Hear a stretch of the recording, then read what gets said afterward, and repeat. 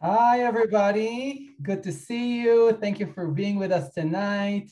My name is Noam Dahari, and I'm the JNF professional this evening. I'm the Associate Director for Mountain States and Pacific Northwest Jewish National Fund.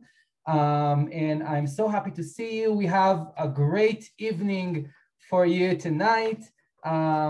In this amazing event that we have together with the local Denver-based Mythology Distillery. And yeah, this evening we're going to mix 3 different drinks, and in between get to know each other, get to know Jewish National Fund and what we do, and it's going to be great. Oh yeah. Very important. At the end of the evening, after we're done with our drinks and we're all happy enough, we're also going to play a Kahoot trivia game. So make sure to download the app. It takes exactly a few seconds. So download the app during the program if you don't have it, and then you'll get a chance to win a bottle from Mythology Distillery, which is great. Also, please keep your cameras on. It really helps us to feel that we're together, right? To feel that we're all together in the same room in our virtual happy hour. So if you feel comfortable, please keep your cameras on as much as possible and prepare your materials because we're just about to start. So please prepare a shaker or a jar and the kit that we delivered you with all the beautiful bottles from Mythology and the other ingredients and ice. And what else, Holly? Anything that I forgot? A peeler? Just a citrus knife or whatever knife you have in your house would be perfectly fine. And I think you named everything else. Perfect. Yeah, and if any of you have any technical difficulties during the event, feel free to call me. I'm going to put my number on the chat right now. And Sheris, go ahead and start us. Okay, welcome everyone. My name is Sheris Klein-Berlenberg. I am one of the co-chairs of the JNF Mountain States Board. We are so happy that all of you joined us for our virtual happy hour this evening. At times when it's really hard to build community, meet new friends, and hang out with old ones, I'm so grateful that we can hang out with each other tonight and celebrate everything that JNF does for Israel, and of course, have a good time. A special thank you to Ryan Cohen, our fabulous event chair. He did make this event possible, and he connected us to Mythology Distillery. We are super proud to be partnering with Mythology for the event this evening and to support a local Colorado business. And now, get those shakers ready and let's begin. Nice, thank you so much for the intro. I'm excited to be here, you guys. How are we all doing this evening? We're good? I know we're muted, but thumbs up is perfect. Yeah, that's awesome. Great. Well, my name is Holly Young. I am the Community Outreach Coordinator with Mythology Distillery. So my job kind of involves everything from doing these virtual events, hopefully in-person events at some point. I do lots of marketing and just basically community partnerships. So feel free to reach out to me if you have any interest in any of that stuff. But I'm going to go ahead and get back to my spot, and then I can explain a little bit about our distillery. Just squeezing my way back there. All right, so Mythology Distillery was actually started just 2 years ago in 2018, a little over 2 years now. My boss, Scott Yates, and a couple of his friends were on an awesome backcountry skiing trip through Alaska. And every night after they would get off of the slopes and they would be done mountain biking, all they wanted to do was get together and enjoy awesome craft spirits together. And this kind of sparked an epiphany in them. They realized that craft spirits really do have a way of bringing people together. They also have a way of inspiring us to share our stories with the people we love the most. So this is kind of the philosophy behind the business. And because of that, we do everything in our power to unite the community and really be a part of the community in as much of a mutually beneficial way as possible. So again, we're really excited to be here. I know we've only been around for 2 years, but we've actually been named top Colorado distillery for the 2 consecutive years that we've been open. So that's really exciting. We also have 50 domestic and international awards from things like the World Spirits Competition. We've got multiple best in class rankings. We've got multiple double gold medals. So we really do have a lot to be proud about. And I'm excited to be able to share that with you guys tonight. So we'll start with a super easy cocktail. We're gonna start with a vodka gimlet. So if you have your ingredients list pulled up, I see you guys, yeah, I see somebody in there. Yeah, I'm ready too. All right, so we've got our cocktail shaker. You need your strainer. You need a jigger, which is a measurement device, the citrus knife for your garnish, and then we've got our cocktail glass. So I'm gonna go ahead and get started. A vodka gimlet is a really good cocktail to begin with, especially because proportionally, it's gonna teach you how to make a lot of different cocktails. So if you look at the recipe list, you've got lime juice, you've got simple syrup, and you've got vodka. Now, if you exchange the vodka for tequila and you add in agave instead of that simple syrup, you now have a margarita.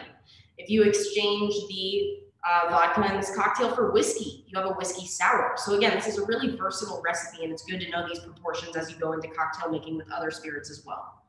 So the way I build cocktails is by always starting with the cheapest ingredient. And the way I do, or the reason I do this is because then if I screw up, the only thing I've wasted is what's cheap. I don't want to start with my spirit. That way if I screw up, I'm not throwing away all that spirit. So in our vodka gimlet, the cheapest ingredient is going to be our simple syrup. I've got my simple syrup here. We only need a half ounce of the simple syrup. So if you want to go ahead and measure out just a half ounce, and add it to your cocktail shaker. Our next cheapest ingredient is going to be the lime juice. So I'm gonna go ahead and get my lime juice. I know you guys have fresh limes. Always better to make cocktails with freshly squeezed juice when you have the option. We're just gonna do 3/4 ounces of that lime juice. So to reiterate, we've got a half ounce of simple syrup, and we've got 3/4 ounces of lime juice. Next, we're gonna open up our vodka. Now I know that your bottles don't have labels on them, but if you can see the image on the front of this bottle, it's got this cool jungle girl and a tiger. This is our Jungle Cat vodka. So if you can find the bottle with a cool jungle looking girl with a nice hat, yeah, she's fresh and styling. If you wanna go ahead and get that bottle out, that is your Jungle Cat vodka. We are going to mix with 2 ounces of that Jungle Cat vodka.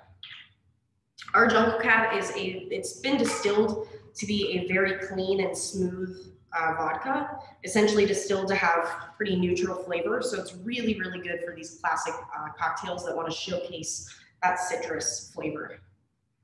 So now we've got all of our ingredients in the cocktail shaker, which means we're ready to shake. You're gonna get some ice cubes and put them in the other half of your shaker, or if you're using a mason jar, just throw them right on in there.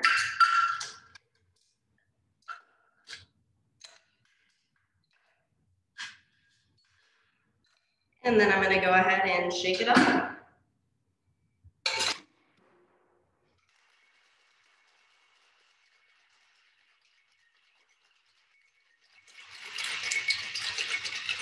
Now my shaker is chilled, which means that the cocktail inside has been chilled. I'm gonna pop it open. And then I'm gonna use my strainer so that I can strain out all those tiny bits of ice cubes that I just broke up in here, because you don't want that in your final product. I'm gonna strain into a cocktail glass with no ice and served up.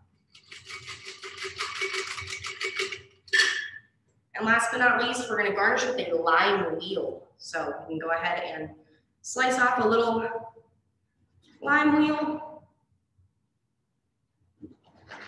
I'm gonna put a little slit down the middle, and then I can garnish that glass, and you've got yourself a vodka gimlet with our Jungle Cat vodka. So cheers to you guys, enjoy this, and I'll pass it back to folks at JNF, and they can get their programming started.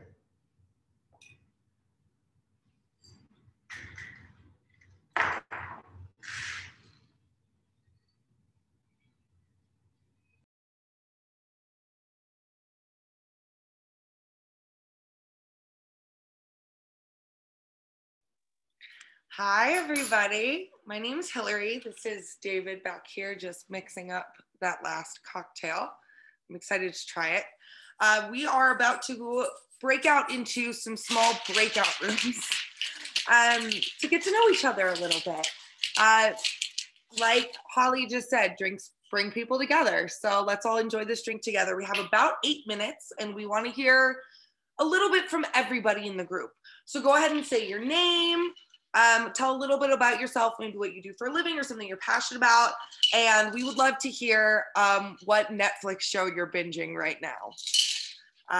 We will put up a 1-minute warning when it's time to come back to the main room.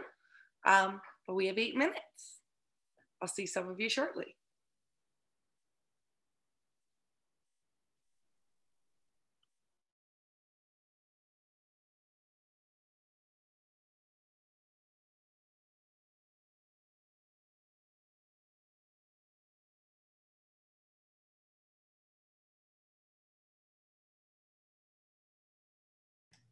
Than Chicago. Not this week. I mean, not this week. It's pretty chilly. You're having the negative weather too? Yeah, we have, I think, a high of 15 in a couple of days. We're high of 5. Oh, there you go. You won. Thank you. Hey, we're all back. Welcome back, everybody. All right. Hi, everyone. And Holly, we're back to you. Yeah, let's do it. So the next cocktail we've got lined up is our gin fizz. If you've got the recipe list pulled up, you might notice that you could make this either with an egg white or without. I know if you've never had an egg white cocktail, that probably sounds horrifying. Oh, and Holly, I have to just add something and to tell everyone that if you have any questions, something that you can't figure out what to do, so unmute yourself and ask. Feel free. We're a family here. Absolutely. This is a conversation, not a presentation, for sure. I'm going to go ahead and make the cocktail with an egg white, because if you're not making it with the egg white, it's going to be the exact same process as the last cocktail. If you do make it with the egg white, we're going to add an extra step. So that's why I'm going to demonstrate it that way. I'm going to go ahead and get back in my spot, and then we can get moving. All right, so if you're looking at the recipe, I just explained with the vodka gimlet, we can change out the spirit that we're using and use those same proportions to create many other different cocktails. So you might notice that this cocktail actually has the exact same proportions of very similar ingredients, making it kind of a riff of that gimlet. So let's go ahead and get started with the egg white. I'm going to do the egg white first. That way, if I screw up the egg white, I don't mess up the rest of my cocktail. We're going to do this by filtering out the egg white using the shell, the old baking trick. If you've never had an egg white cocktail, egg white kind of just creates a frothy texture. It really doesn't add any egg flavor to it. A lot of people get lost in the idea of it being an egg, and it's totally healthy for you. Yeah. So we've got the egg white in first. Next, we're going to do that simple syrup again. We only need a ½ ounce, just like last time. So got a ½ ounce of the simple syrup. And Holly, I'll just add that you told me that if you don't have simple syrup, it's totally fine just to use some sugar, right? Absolutely, yeah. You can just throw the sugar down in there. It may not integrate as well, and that's why people traditionally do use simple syrup, because that solution has been all mixed together. But there's no problem in putting grain sugar into your drink. You just might want to shake it a little bit longer. And then next we've got our lemon juice. Same ratio as last time, 3/4 ounces of that lemon juice. And then the spirit that we're using in this cocktail is our needle pig gin. The image on this label, we've got this woodsy looking guy with a headband, and he's got like a werewolf looking guy on the other side. That's your needle pig gin. So we're gonna go ahead and crack that bottle open. And we've got 2 ounces of that needle pig gin.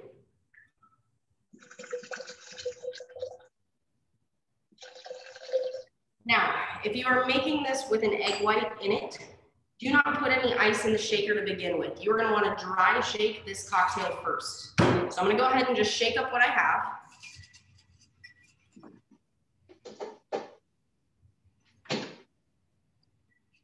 Then once it's nice and integrated, I'm going to pop it open and I'm going to add those ice cubes.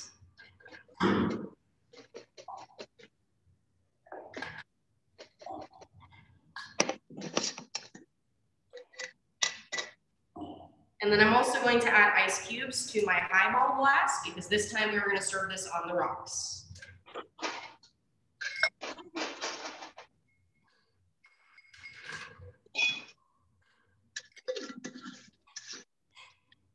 And now we're going to shake it up once again.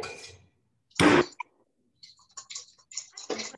in in there. So, you know what? Just don't listen to me. Just okay, heat it up.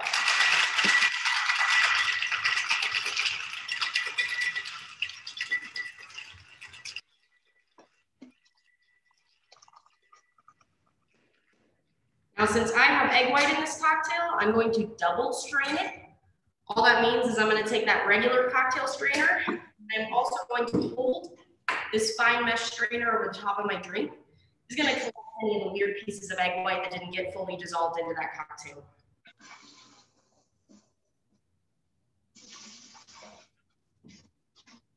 That is beautiful, if I say so myself. And then we are going to top this off with soda, the club soda. That's what makes it the fizz, the gin fizz.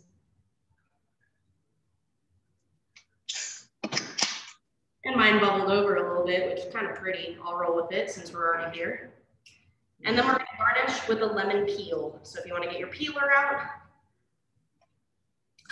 A good tip for any time you're using citrus to garnish a cocktail, especially a citrus peel.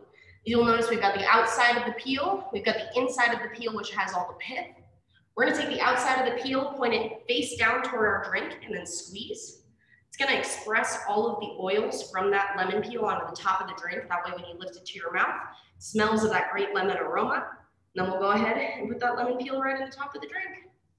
And you've got yourself a gin fizz. I'll bring this over so that you guys can see it. If you did not make this drink with an egg white, you will notice mine has this frothy top. It's kind of like the head of a beer.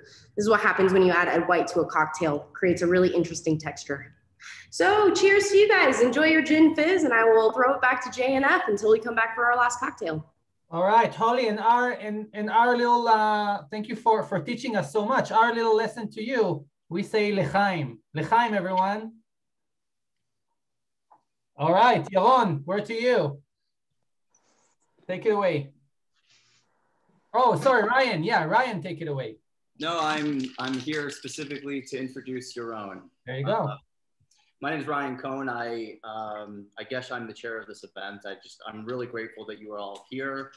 Grateful for Holly and Mythology's participation, and really grateful to Noam and the national team for helping put this together so quickly.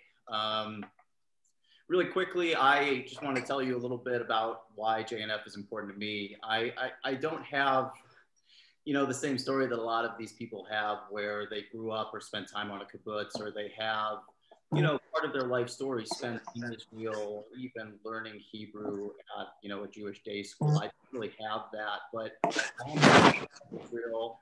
I consider myself more of a Zionist, a religious Jew, and this group is really important to me. And, I think that a lot of people, when they're getting into this group, can be a little bit afraid of how formidably passionate some people are, and how far back their story goes. And I'm kind of like, I guess, the polar opposite of that. And, I got into this pretty blind to learn more about how I can give back to Israel and give back to the cause in general and my own people, without knowing a ton about it. So if you kind of in that camp, I encourage you to move forward regardless, and to be curious, and to come to more of these.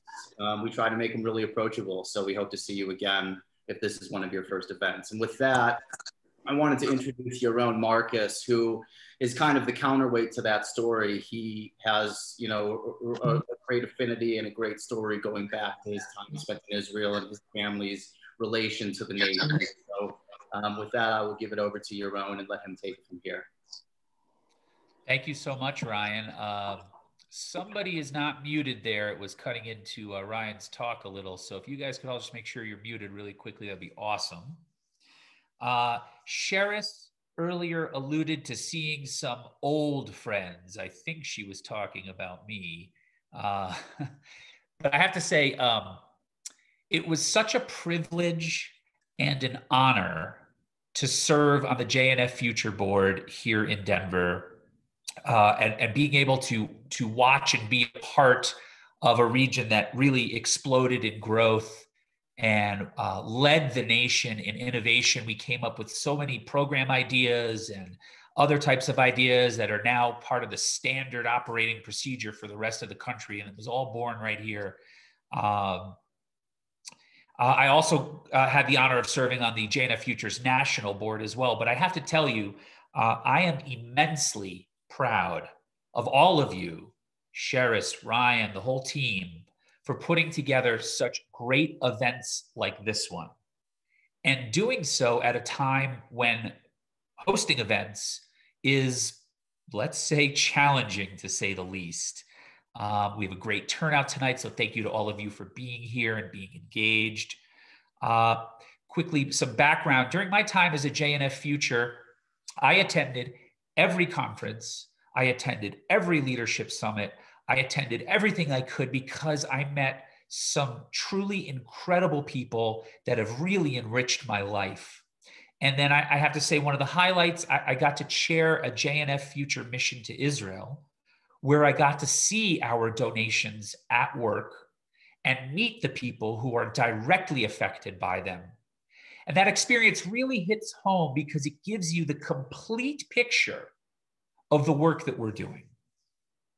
Eventually, I was deemed too old to play with the JNFutures. And so I have since transitioned into my current role as the Major Gifts Chair for the Mountain States region here at home. I'm also a member of MACOR, which is the JNF National Speakers Bureau. There, I get to travel all around the country, raising awareness about JNF and the work that we do, and of course, raising funds to support those endeavors. So why am I in front of you tonight? I'm in front of you tonight for two reasons. The first is to be an example of what comes next after JNFuture, to show you what your JNF involvement might look like once you're over the age of 40. But the second reason that I'm here is to make sure that you are aware that in these unprecedented times, the need for donations remains critical. Thousands of young professionals in Israel have lost their jobs due to the pandemic. Now, JNF has always sought to create jobs that help keep younger Israelis our age employed, and doing so in the South, not just in Tel Aviv where everybody wants to go work. So the best example of this is the Eretz Ir project, which is part of the Lauder Employment Center, which is located in Beersheba in the Negev in the South. And Tamar Gil, the Associate Director of the Lauder Employment Center, will be joining us in a few minutes. She'll tell you a little bit more about the work that they do there. Look, if you, like me, are fortunate enough to still be employed, and you, like me, did not see your income diminish over the last year, then you and me have a responsibility to step up when others can't. We have a responsibility to shoulder more of the burden, pick up the slack when others are unable to do so. We need to dig deeper. We need to give more when it is so badly needed. So, as you enjoy the rest of this program and that third cocktail, please consider how you will answer the call for help. Remember that in JNF, we are a nation of doers, not dreamers. And what that means, what that boils down to, is that it's time to do something. Make an impact on those in Israel who really need our help right now. So with that, I'd like to welcome Tamar Gil from the Lauder Employment Center. And Tamar, take it away.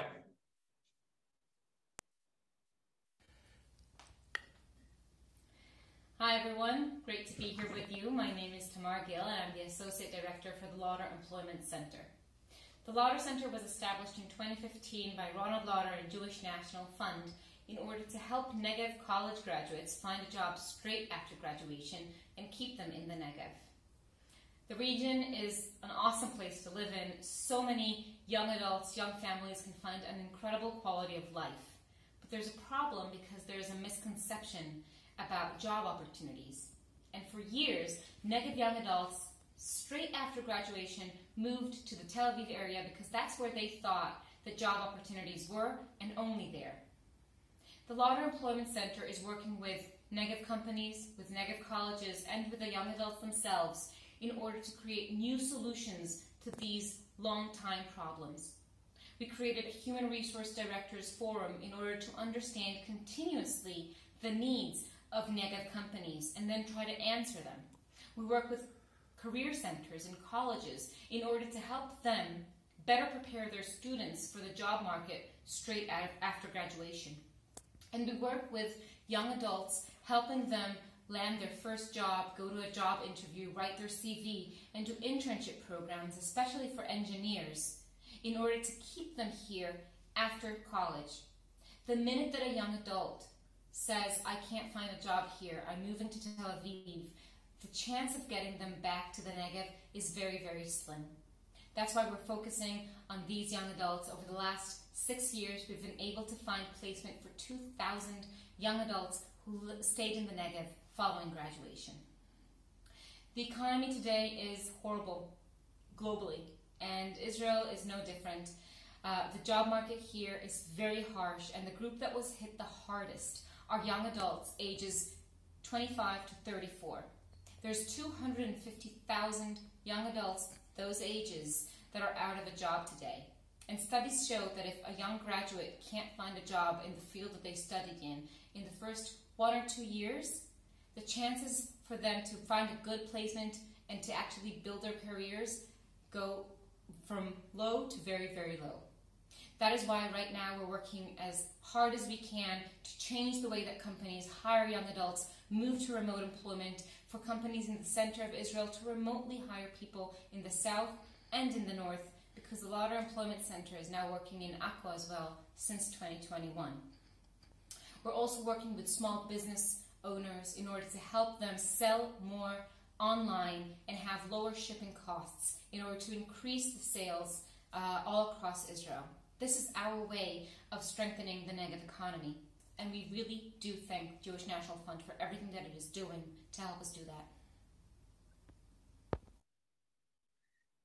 Thank you for that, Tamar. That was really, really good. I hope the statistic that we just heard really resonated with you. 250,000 young adults, ages 25 to 35, out of work because of the pandemic and the strains on the economy that has caused.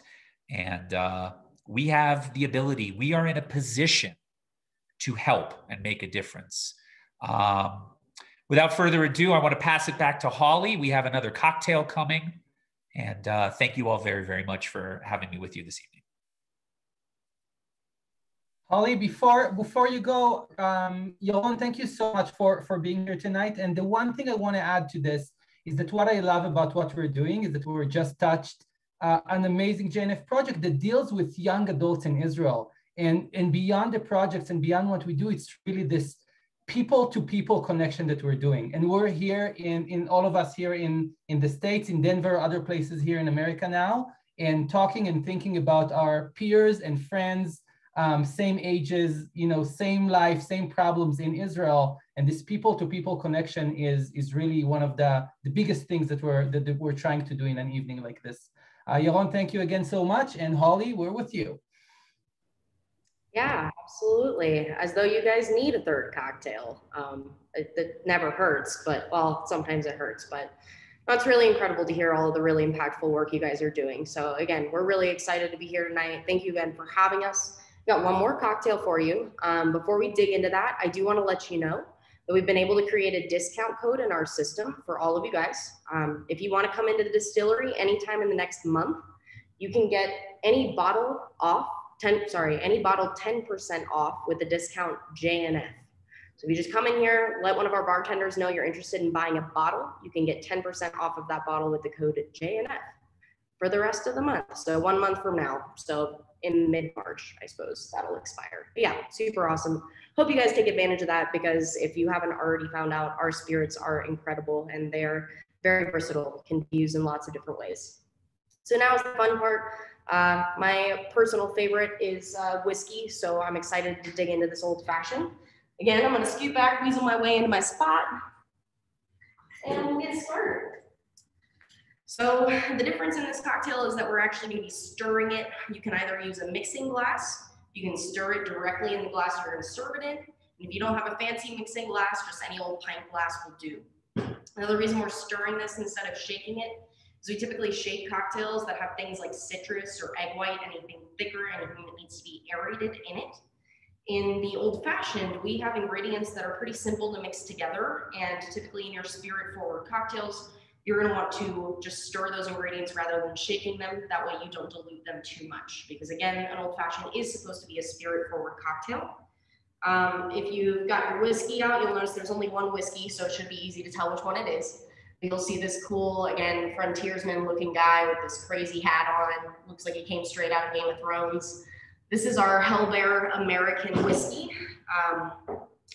The reason we use our American whiskey rather than our bourbon in an old fashioned is because our American whiskey is very rye forward. If you're not familiar with rye, it's a grain just like wheat. You know, we've got rye bread is pretty spicy, wheat bread is pretty soft and sweet. So the same thing goes for when you use those grains in your whiskey. If it's a primarily wheated whiskey, it's gonna show up as a very soft, sweet whiskey. This is primarily rye forward, meaning it's gonna show up in your cocktails as being very cinnamon spice forward, which is really great for an old fashioned, because we're about to add in a couple a sweet ingredient and some bitters. And we don't want that sweeter whiskey to be overshadowed by the sweetness of I'm just saying sweet a lot, the sweetness of the sugar component that we're putting in. So instead we need that really spicy whiskey to balance out the sweetness of that simple syrup. So for our old fashioned, our cheapest ingredient is our bitters. I know that we weren't able to get bitters in your kits. Some of you may have gone out and purchased them. Some of you might have had that at home. If not, it's fine. This is kind of a trademark of an old fashioned. Bitters, we like to say in the cocktail world, are kind of like your salt and pepper. Like, it's not gonna completely change the flavor of your cocktail, but it's gonna accent the flavors that you've put in there and really bring out the notes that you want to. I'm gonna start with the bitters, as it's the cheapest ingredient because we're only using a little bit. It calls for 2 dashes on your recipe. I'm kind of crazy. I like 4 dashes of bitters in my old fashioned. The beauty about the old fashioned is you can really change this cocktail up in very slight ways to have it fit your own flavor profiles and palettes that you prefer. So I'm gonna go with 4 dashes of bitters because I'm crazy. Standard is usually 2 dashes of bitters. Next, we're gonna be using our sweetening component. You guys have simple syrup, and the reason we've put simple syrup on the menu is because you already had to make it for the other cocktails, so we figured it was nice and easy. I'm gonna be using turbinado syrup. Let me just explain the difference and why I use this really quick. This is how we make our old fashions in-house, and I encourage you, if you are gonna try to make old fashions at home into the future, that you try to do this as well. With your simple syrup, if you remember, you boiled a 1-to-1 ratio of sugar and water, just regular sugar and water. That's simple syrup. Anytime you're making a rich syrup, you're gonna be making that with a ratio of 2-to-1 sugar to water. So it's rich, right? Because it has more sugar content. That also means it's gonna be a little bit thicker in viscosity. And then the reason that this is not clear, like your simple syrup, is because I've used turbinado or unbleached sugar. It's gonna add a little bit of a richer kind of brown sugar element to your old fashioned. So yes, we do it slightly differently here. Simple syrup is perfectly fine, so that's how we're gonna build it in the ones that you're making at home. With an old fashioned, standard is typically about a 1/4 ounce of that sweetener. So I'm just gonna do a 1/4 ounce, which is not a whole lot. You will notice that quickly. If you like your cocktail sweeter, you are always more than welcome to add extra sugar. We just do it on the boozy side to begin with, because again, an old fashioned is meant to be a spirit forward cocktail. So we're gonna start by showcasing that spirit. And then if your palate requires more sugar, you can always add some more afterward. Now, this is an easy, we call this a 3-touch cocktail because there are just 3 ingredients. And this was the first cocktail I learned how to make for myself at home. And I think the same goes for a lot of people because it's really easy to remember 2 ounces, 2 dashes, and then 1/4 ounce of syrup. And the beauty is, again, you can change out the bitters. So right here I have classic aromatic, which is gonna be very cinnamon forward. But if I wanted to go crazy and get black walnut bitters, that's going to change the flavor of the drink. If I want to go crazy and get mole bitters, I can have a spicy drink. If you want to change up the syrup component, like say it's fall and you're feeling like you want some fall spice in your old fashioned, you can make an apple cider syrup or a mulled wine syrup to use in place of this. It's a really customizable cocktail and it's super easy to make at home. So I definitely recommend playing around with that. Last but not least, we do have 2 ounces of our spirit, which in this case is our Hellbear American whiskey. And there we are. Now we just add our ice, both to the mixing glass and also to the serving glass.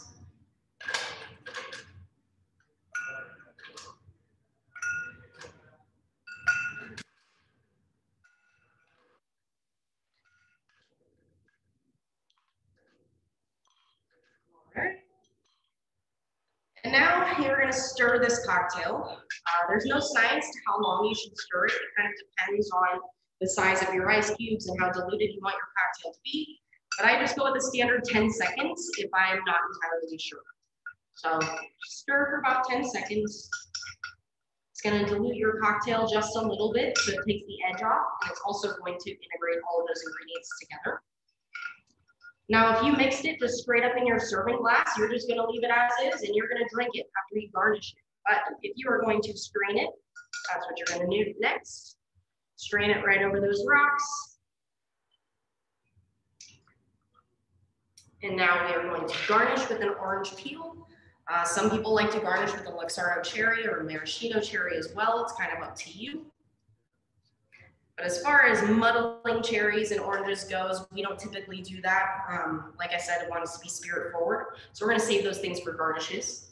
And then like I said, with the lemon peel, we're going to do the exact same thing with the orange peel. We've got the pith side, and then we've got the outer side. Place the outer side facing down toward the drink, express those oils, and then like to give it a little swirl.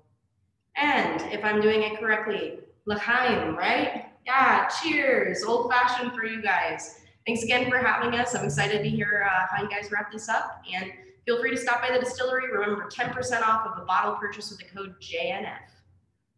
L'chaim, you guys.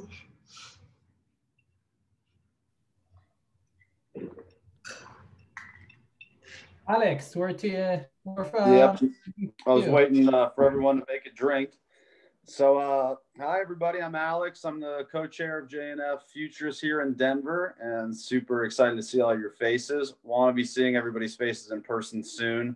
So excited for this pandemic to come to an end. But this concludes the sort of the formal part of our event. But we do encourage everybody to stick around for our after party. I do want to give a shout out to Holly at Mythology Distillery. Thank you for the drink tutorials and all your participation. I do want to bring up 2 events that are coming up. One of them is ours, and one of them is Yad's. On the 17th, Yad is hosting a virtual hummus making event, which sounds really cool. On the 21st, JNFuture, we are hosting an event for Lotam for Jewish Disabilities Month. So we hope everybody can join us for that as well. Well, if you guys did like your drinks, then you can stick around for a chance to win a bottle from Mythology Distillery with our Kahoot trivia game. So for those who are choosing to leave, thank you again for coming, and please stay in touch with us. But for those of you that are staying with us, we'll see you in a minute on our trivia. Thank you guys so much again for having me. This was really enjoyable. I hope when things open back up, maybe we can have you to the distillery for an event.